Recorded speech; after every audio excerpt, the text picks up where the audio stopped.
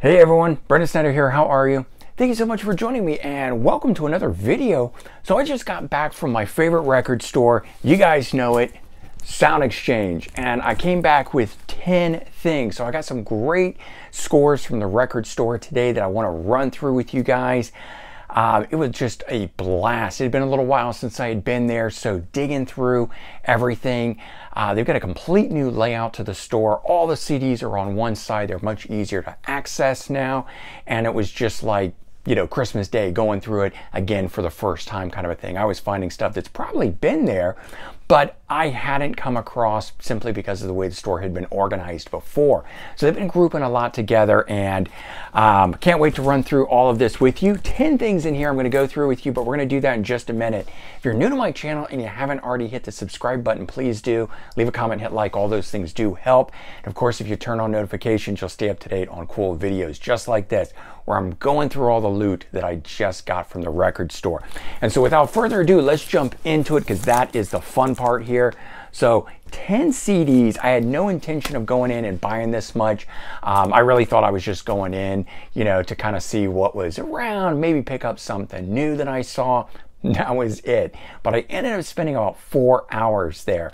And you guys know I go pretty often, so the fact that I was able to spend that much time and find this much great stuff was just really cool. I also want to give a shout out to two guys that I ran into while I was there, David and Don. And I apologize if I got the names wrong. I'm pretty sure that's what they told me, but they came from England, flew over here just to hit record stores, and having watched some of my videos, they were stopping by those record stores, including Sound Exchange. And I thought that was pretty cool, because what are the odds on the particular day that they come to the United States, that they decide to go to Sound Exchange, that I happen to go to Sound Exchange and I got to run into them. So it was great meeting you guys. And certainly if any of you guys out there, you know, see me when I'm out at record stores, feel free to come up and say hi. I always love to meet fellow music fans. So again, let's get started in this. First one up, Judas Priest. This one here is called Live and Rare. It's got 10 tracks on it, Japanese import, as you can see. It's got the hits and stuff on it, but they're all the B-sides that came from singles at the time. So, you know, a single came out, had a live B-side or something on it. Well, they collected them all together here. And I've actually been hunting for this for a while to find this at a good price, and finally decided to pick it up there at Sound Exchange. I actually think I had seen it before, but I don't know, this time it spoke to me. Maybe that's because the brand new Judas Priest single just dropped, Panic Attack. I'm loving that. I'm deep in my mindset of Judas Priest, and I saw this, so that was a good thing. I always enjoy being able to find something new from a favorite band when I'm psyched about a new release that's coming out. It just goes hand in hand, in my opinion. This one I had seen, you know, around at different times in the past, never knew too much about it. It's a Megadeth release, and this is not Cryptic Writings. They're calling this Cryptic Sounds, and it's No Voices in Your Head. So it's instrumental versions of 5 tracks: Almost Honest, Vortex, Trust, A Secret Place, and She-Wolf. And I read some stuff online about it, that they had added guitar to it to take the place of lead vocals. I'm not entirely sure if that's true. I think it might just be that they stripped away the vocals, and now you're getting to hear that guitar that normally is sung over the top. I could be wrong. I got to do my homework now. But I got to listen to one of the tracks, you know, did my search, looked stuff up, found it on YouTube, and I really liked what I was hearing. So even though it's an EP, Japanese import, I decided to go ahead and pick it up and add it to the collection. So that one there is pretty cool. I don't know if I'm most excited about that, but I was super excited when I found that. And here is my last Thunder album, the one album I didn't have from the band. I'm finally adding it to the collection, Shooting at the Sun, a Japanese import version of it. Very excited about that as well. And this is one that I had been looking for since moving out here to New Jersey and finding all these great record stores. Whenever I see the Thunder section, I've been checking, and there hasn't been one in there. So cool to see that Sound Exchange got a copy in, including a Japanese version for me to pick up. This next one here was pretty cool. I have not checked out the sound, so I don't know what I'm buying here. And you guys know I'm not a big fan of live albums, but I'm taking a chance on this one. called Tesla Unplugged and Uncensored.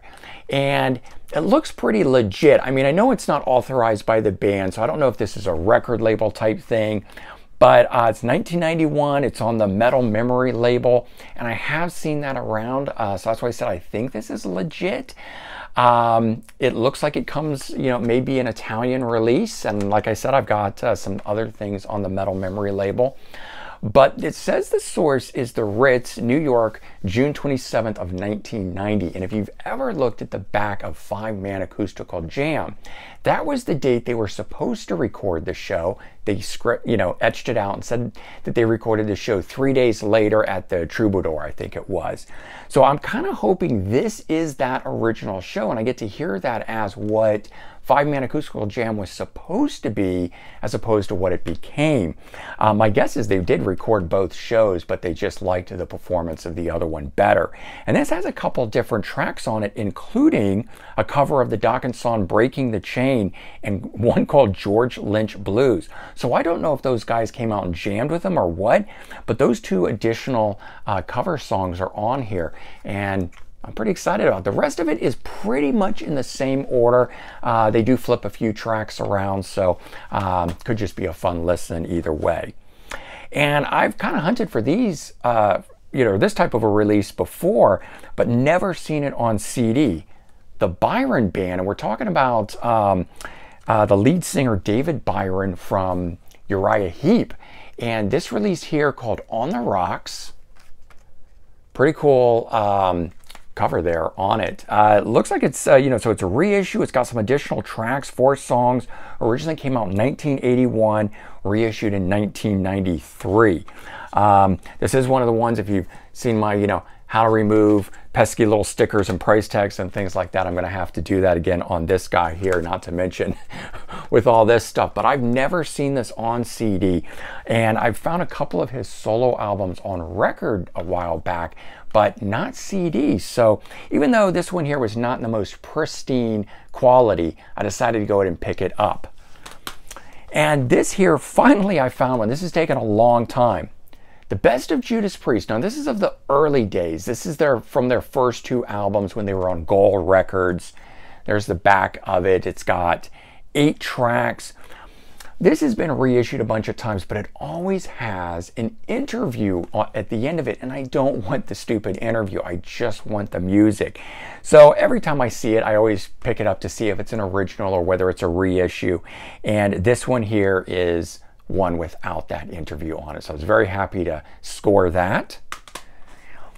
And this goes back a ways, but if you guys remember when when I say recently, I mean, it could be 6 months, might even be a year ago at this point, sort of formally got into Huey Lewis. I'd always kind of liked his stuff. I had a greatest hits, but I had never really dug into him. And then I started buying a whole bunch of stuff and really, really enjoyed his music. And one that I wanted was the second album, Picture This. And every time I go into a store, I always check the Huey Lewis section for this. And lo and behold, today, I found it for $4.98. A lot cheaper than it is online. So Sound Exchange did it right for me. Had a great price on this. It's in good condition. And this album just has a different feel than the other Huey Lewis stuff. So this one was just a nice sort of alternative to the big hits that I know. In fact, I don't actually know that I know any hits off of this, but I had streamed the album and really enjoyed it. And so that one there was a really good score for me. A while back, I talked about a local band from New Jersey called The Donner Party, and I bought a vinyl version because at that time, no CDs existed. But, store owner talked to the guys and said, hey, I'm selling these and people are interested. Maybe you should do some CDs. Lo and behold, some CDs showed up. So this one's called Cutting Class. Same thing that I've got on the vinyl, but now I've got a CD edition of it. You can stream them. I know they're on Spotify. Probably can buy this off of their website. If not, you can call up Anthony at Sound Exchange. I'm sure he would mail one to anyone who lives far enough away that they can't travel to get it if you're interested in some local thrash metal that's really good. Now these next two, one's a brand new release, but one goes back and they go out of print so fast it's so hard to get. I've never seen these on CD. Group is called Gunship. This is their debut album, And it's synthwave, synth pop style stuff. So you can look at that album cover and just know what you're getting right away with that. And I really dug it the first time I heard it when I was looking for more stuff that sounded like the music in Stranger Things. And I sort of found out what that was referred to and that there was a revival of it in bands. And this is one of the ones that kept popping up. So I would stream it and I liked it, but I could never find a CD version. Plenty of vinyl, just no CD. So found that, and then I decided to go ahead and pick up their brand new album. This one just came out, I don't know, a couple weeks back maybe, called Unicorn. And I just decided, you know, I better pick it up now, otherwise it isn't going to be around later on. And want to thank Anthony because he was surprised that it was out of print. I know he just threw it in order to see if it would ever show up, kind of a thing. And lo and behold, it was in the section for me. So great that he did that. And that was actually done, that conversation, if you guys saw the video where we did the best way to clean a record, that was the day he and I had the conversation about this, because this had just dropped. And I said, oh, I really want the older stuff. And he was surprised that it wasn't available. So like I said, he threw it into, you know, I don't know, the order cart or whatever that he does from getting this stuff distributed to him. You know, only music stores have access to this sort of stuff, but I got it now. So that was cool. 10 CDs, there you go. It was a mega haul today. Very cool stuff. Got some old stuff, some new stuff in here. And then, you know, I still got all the stuff that dropped on Friday. So I'm having a great weekend here. I hope you guys are too. Let me know the new finds you had if you hit up any record stores. That's pretty cool. And again, a shout out to David and Don, who I saw at Sound Exchange, coming all the way over from England. How cool is that? Just pretty amazing, the power of music and what it does and how far people will go to explore and check out new stuff. Anyway, there you go, guys. Hope you enjoyed this. Take care, have a good one, and I'll certainly be talking to you real soon. Bye-bye.